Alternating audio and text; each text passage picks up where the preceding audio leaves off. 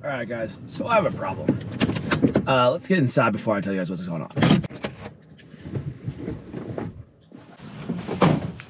All right, so I just got done riding today, and today I was wearing this jacket, which you guys have seen in videos for years, because this air blaster jacket, throw it on the ground, this thing is 15 years old.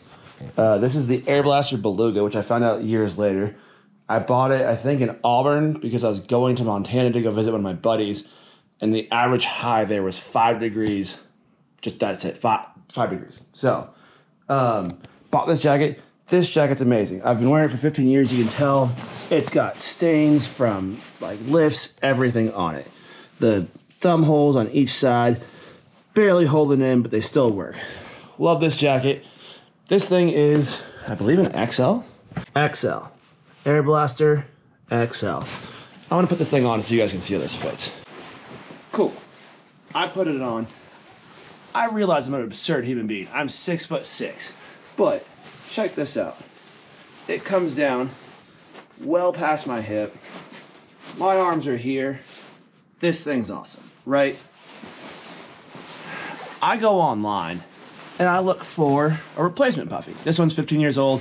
Honestly, the inner liner is doing great. The thumb holes are kind of falling apart, but the inside liner, every once in a while, I'll get a feather, because this is a down jacket, poking through, and just I'll have to pull a feather out. Not the biggest thing in the world, but, you know, just kind of annoying to have like a weird scratch in your back every once in a while, and just to deal with that. So, went online, looked for puffers. There's not too many actual ski puffy jackets. Everyone's got like smart insulation, whatever.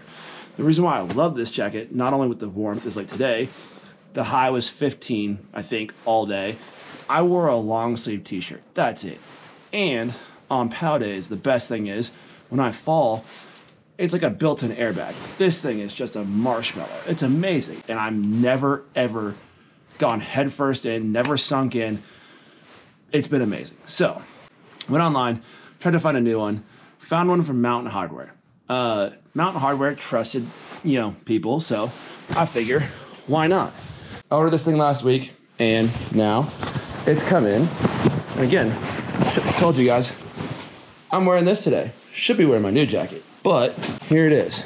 Mountain Hardware True North jacket in a double XL, right? Now, before I put this thing on, I'm gonna go upstairs and I'm gonna show you guys what I bought.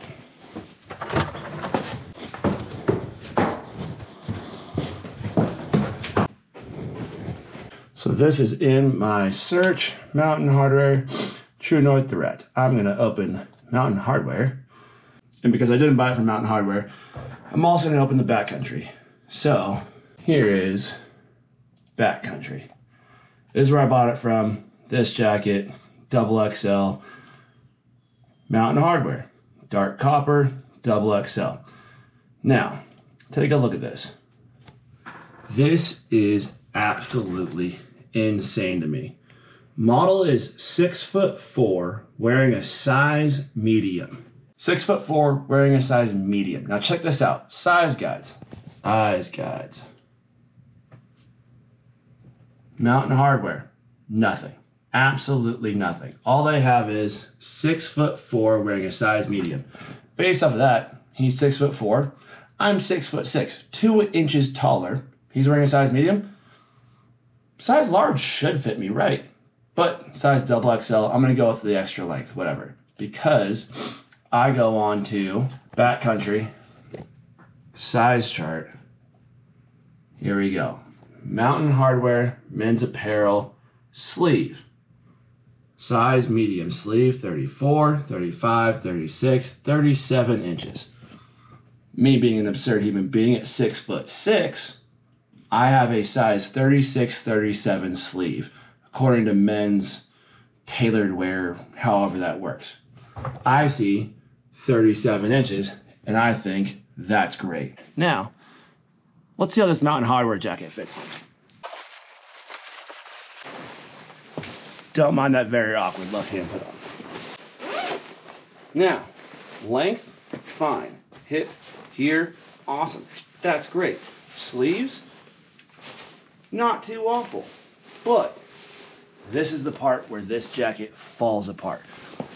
Now, when I ride with my hands in these thumb holes because I love when I put my mittens on, they go around this. No snow gets in and around my wrists ever. Awesome, right? But with this jacket, as soon as I go here, look at that stretch. I'm just out. Look at that. Look at that pull. That is the most annoying thing. That is a full stretch. That is gonna rip if I actually fully put my arms out at any point. That doesn't work. Now, I legit haven't actually measured this jacket, so we're gonna see how this works. All right, so inside the house, we've got the mountain hardware laid over top of the air blaster. I've tried to match up the shoulders as much as possible here, just to show you guys the difference. And this is it. You got maybe an inch on the bottom, an inch on the sleeves. That one is tucked in, but this is where I can show you guys on this side. If I move crap on my counter, there we go. So, sleeve coming all the way down, and this is it. Literally, maybe 1.5 inches, 2 inches, and look at that extra space there and that. That is the distance, and that made a difference in this jacket for me. Annoying as hell.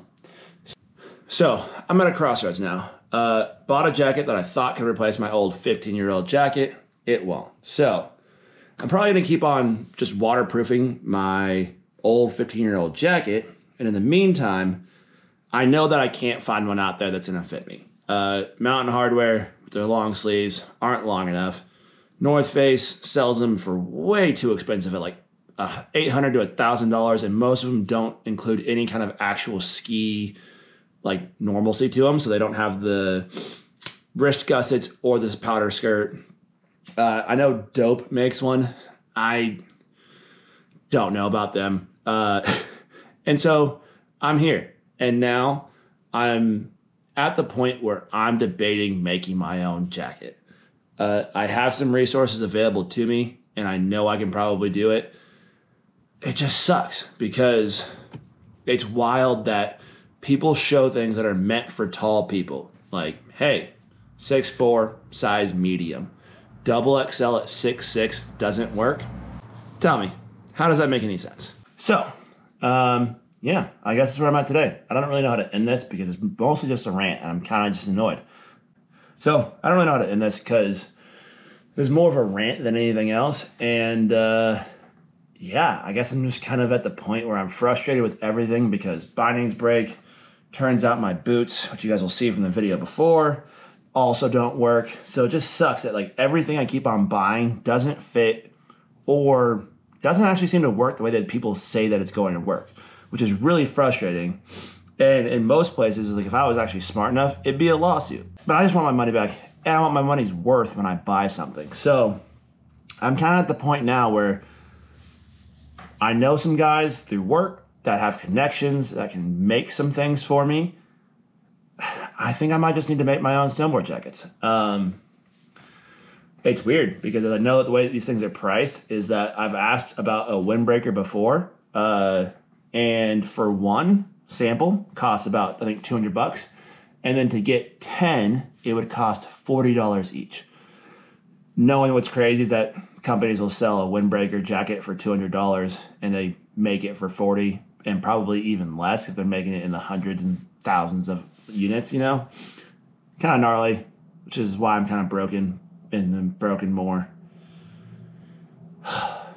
None of this will actually make it. Might include some extras, who knows? Rants of an angry man. But yeah, so I guess, yeah, leave a comment down below. What do you guys think? Am I just screwed because I'm too tall? Should I make my own stuff? I don't know. Yeah.